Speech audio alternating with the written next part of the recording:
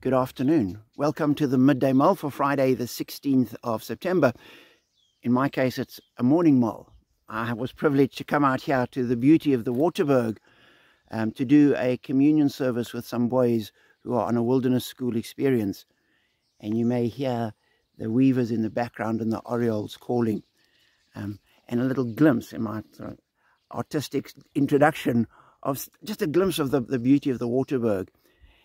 And Murray McShane has us reading Psalm 65, where David reflects on God's glory. He describes him, if I can just quickly turn it up, he describes God as God our Saviour, the hope of all the ends of the earth and of the farthest seas.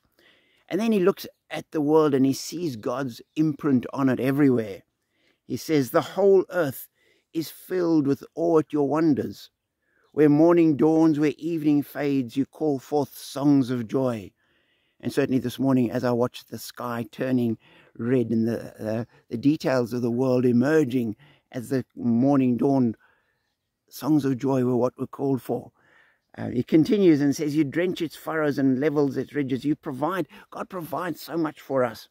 You crown the year with your bounty, and your carts overflow with abundance. The grasslands of the wilderness overflow.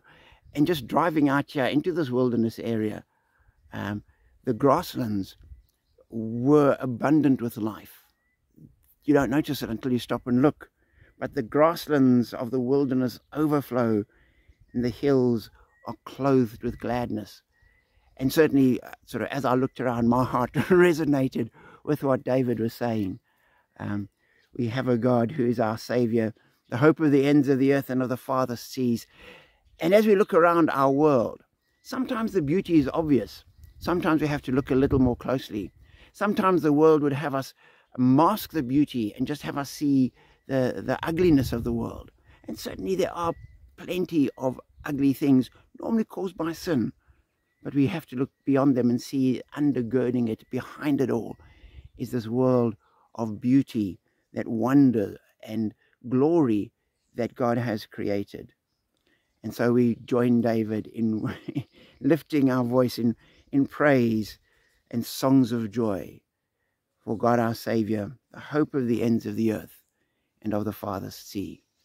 I pray that you'd see him wherever you are and you'd be blessed.